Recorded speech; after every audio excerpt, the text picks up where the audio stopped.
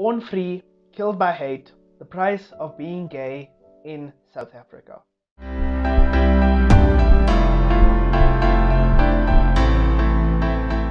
What's up guys, and welcome back to the YouTube channel. It's Tish. I hope you guys are well. Today's video is going to be about what it's like being gay or a member of the LGBTQ in South Africa. So yeah, I hope you guys enjoyed today's video. Please drop a like, comment and subscribe, and yeah. Born free, killed by hate, the price of being gay in South Africa. After a spate of murders, gay people say more needs to be done to stop the hate crimes in South Africa. This is a news article from 2016. This was reported by the BBC, and I will not be going into the whole article. But I do want to say that is the reality. The reality of being gay in South Africa already is walking around with fear. Living in South Africa, walking around with fear. Walking around with this demeanor or this manner of trying not to show who you are or your true self because of what can happen. So in South Africa over the recent years, since about 2016 or even earlier, hate crimes and the killings and murders of queer people have been increasing. I remember last year there was a trending hashtag going around all over South Africa, stop queer murders. And as much as that hashtag has done in more to bring awareness to the issue, and there was a protest as well, I haven't seen it decline, in my honest opinion. And another thing is, I have not seen this reported in the news. I haven't seen these issues make it outside of the circles of the queer community. And that's just one of the many things that's the reality of South Africa as a queer person. There's also the fact that even though rights and legality of queer people have been there from the late 90s to the early 2000s till now, there's been a lot of progressiveness in our parliament, in our government, in all of that. But as most know, South Africa's parliament, South Africa's government, South Africa's laws, as progressive as they are, they're all filled with corruption. Like, everywhere you walk in South Africa, it's filled with corruption. So you can be killed for being a queer person, and you can not see justice. Someone will find a way to blame you as the person that was murdered or victimized and say that it is your fault that they did that to you. It should not be that reality. And that is already one of the cases for one of the other causes in South Africa alone.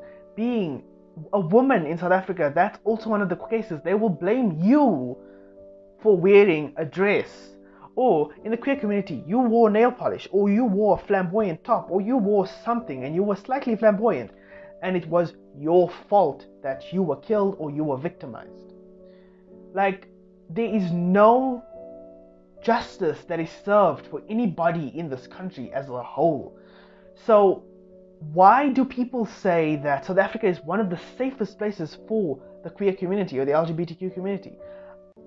Nobody can lie and say that they have not seen those videos on YouTube and TikTok saying that South Africa is one of the safest places for the LGBTQ community. Because by God, no, it is not.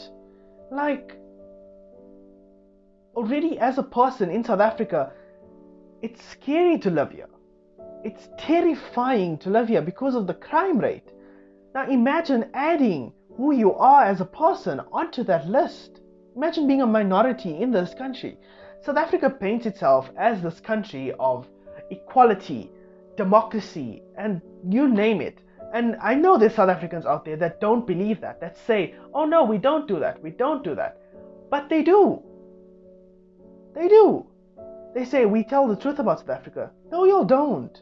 I have never heard anybody speak about South Africa and say, oh no, South Africa is this happens in South Africa and that happens in South Africa. They have not. People love to show overseas how wonderful South Africa is so that they can bring in people from South Africa, from other countries. And How are you supposed to bring in people from other countries when you can't fix your own? When you can't fix the country, but you still want to immigrate other people here? Like those videos and stuff that say, oh, South Africa is the greatest place on earth and blah blah blah blah blah blah, or South Africa is the safest place for queer people. Where? Oh, I know where. I know where. We all know where. But it's not one of the safest places. That's the thing. Living anywhere in this country is a gamble. Walking anywhere in the street as a person, or who you are as a person, just being slightly extra, is a gamble. When I used to wear nail polish, and when I used to go out in public, I used to take the polish off because it's a gamble. It's a literal gamble. You're gambling with your life. And I know my voice got high pitched there, but that's one of the realities in South Africa. No justice gets served for anybody in this country. No justice at all. Being a woman, being a gay man, being a normal average South African, no justice gets served for you, honey. Because South Africa has this term called corruption that I mentioned. Corruption in South Africa is an ultimate high. It's in everywhere. So say you get killed as a genderqueer person, and the person that's guilty of killing you will get arrested. Let's say that. He will get arrested. But 2 weeks after he's arrested, and let's say everything's calmed down and everybody's relaxed, the government will then release this person. Not the government, the law will release this person on bail. And one of their favorite excuses is lack of evidence. So, yeah, that's all I can say is living in South Africa, and the reality is it's not safe, it's terrifying, and it's horrible as a queer person. I always talk about leaving, and the more and more hate crimes I see on a daily basis, and the more and more I'm motivated. But yeah. If you guys enjoyed today's video, please drop a like, comment, and subscribe, as well as in the comment section down below, if you guys have your own opinions or your own realities of living in South Africa, or whatever the case may be, good or bad, please drop it down in the comments below, as well as go check out all my social medias, links in the description box below, and share and press the bell icon, and I'll see you guys in the next one on Friday. See you guys. Keep well.